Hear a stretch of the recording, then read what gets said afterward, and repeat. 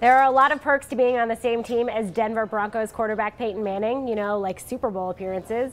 The only problem, Peyton Manning is kind of annoying. WSJ sports reporter Kevin Clark is here with more. Hi, Kevin. Hi. So what makes Peyton Manning so annoying? Well, he's incredibly prepared, and that's what makes him a record-setting quarterback, probably the best quarterback of all time. The only problem is he's too prepared. People walk past him in the locker room. He wants to give them pop quizzes. He kind of overshadows assistant coaches and tells guys what to do. And really, generally, look, they like playing with him, but kind of gets a little irritating when he's so smart and telling you to do all these different things. I can't imagine being in the locker room and just kind of being like, oh, here's a pop quiz. Like, what kinds of things is he asking? Yeah, he asks really obscure questions about that week's opponent. So probably if you walk by him in the locker room this week, he'll be asking about the Seahawks and their defensive backs and what reads you should look for on third down, stuff that people don't want to hear in the locker room. Louis Vasquez, the guard, he told me that locker room's time to relax, time to kind of veg out. Well, you can't really do that when Manning's around like a maniac, just sprouting questions all over the place. So, yeah, I mean, he really likes to keep guys on their toes. It's part of what makes him him. But like you pointed out, I mean, he does have the record to back this up. In this season, I mean, 55 touchdowns, like that's a pretty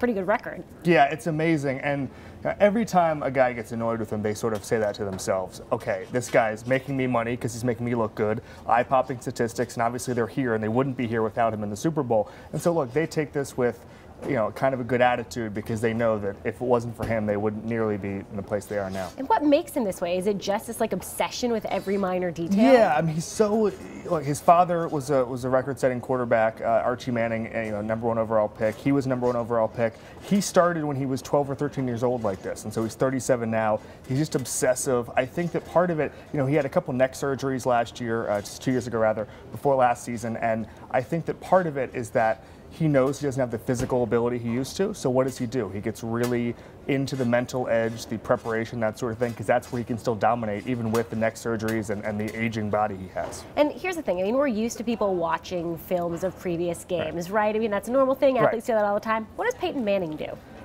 Manning likes to watch really old games, and so the rule of thumb in the NFL is you watch the 3 previous games of an opponent before you play them. So Manning doesn't do that. He ignores that rule of thumb and he watches 5, 6, 7 games. But last week, before they played the Patriots, Peyton Manning decided to watch 10, 11, 12 games, and eventually the coaching staff thought, well, we're out of games, time to go home. And he said, no, let's watch a Patriots-Rams game, the one from 12 years ago, a Super Bowl, which had nothing to do with anything. He just sort of wanted to do it. So the coaches stayed around.